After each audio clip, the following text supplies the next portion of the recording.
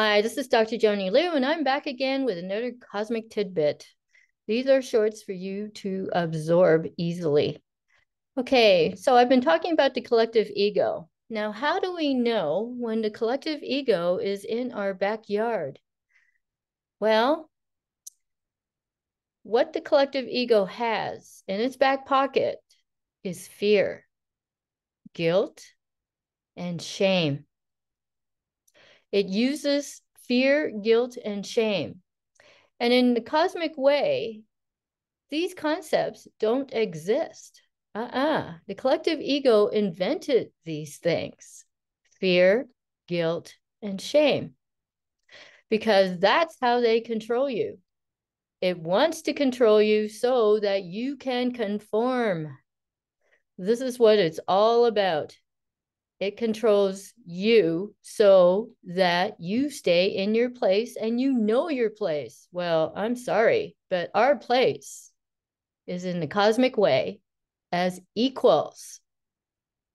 Remember that basic cosmic principle of equality. Equality is on the basis of the cosmic way, because everything and everyone is equal to everything and everyone.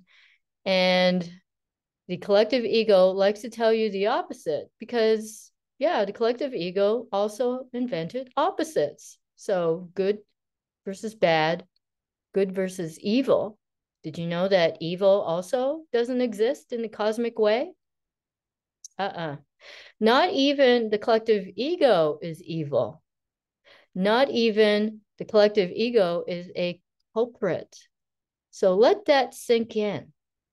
Anything that is guilting you, making you feel fear, shaming you into doing something that you know down deep you don't want to do, it's the collective ego working.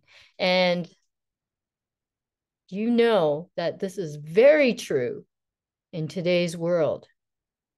There's plenty of examples of that. Okay, I'll be back with another cosmic tidbit. See you soon. Bye.